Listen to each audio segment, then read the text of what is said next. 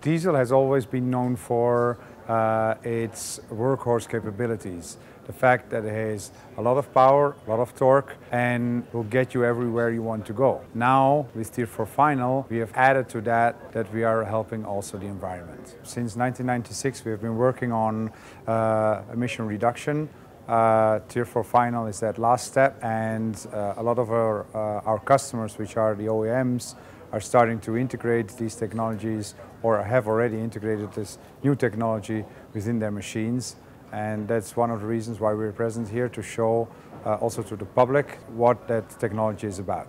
We start out with the exhaust flap, which is mounted on the engine and which keeps the exhaust at the temperature to have the most efficient reduction of NOx in the system. Then we go through the DOC, or diesel oxidation catalyst, where we oxidize the exhaust, having a perfect mix between NO and NO2, about 50-50, which makes the SCR work better.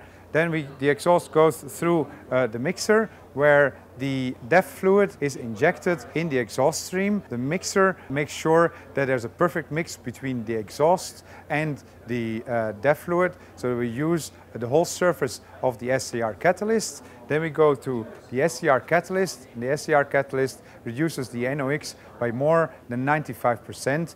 And the last part of the SCR catalyst is the CUC, or cleanup catalyst, which is used to avoid ammonia slip and to be sure that no ammonia gets out in the environment. In the whole system, the air that comes out of the exhaust is cleaner than the air that goes into the engine.